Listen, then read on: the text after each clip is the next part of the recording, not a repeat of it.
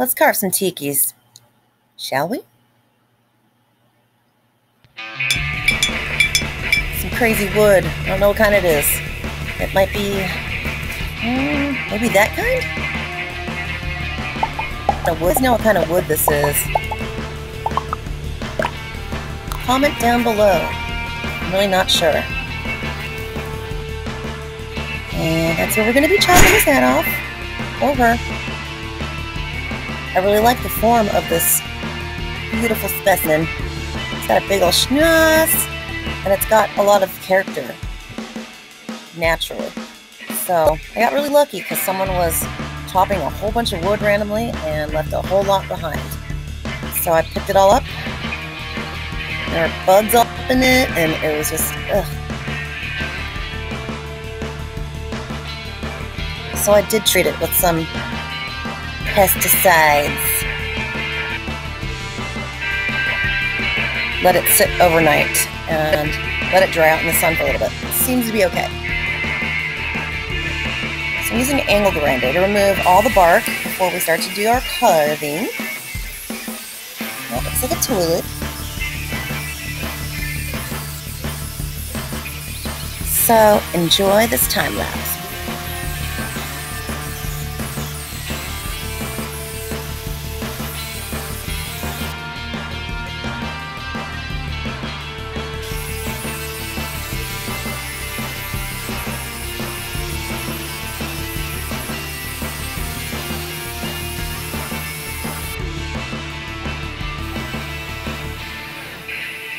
This is probably the most important part of my debarking. There's some interesting discoveries I've made. I'm really trying to remove anything that's going to compromise the integrity of this wood or potentially cause any kind of rot or attract any other kind of disgusting insects. There's this fleshy, loose part of the bark, and when I peel it off, it was a surprise to say the least. Yep, dank, moist bark. It's a thing.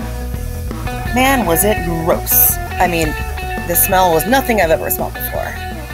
It was different. Yeah, different. So on a more positive note, vlog. Vlog.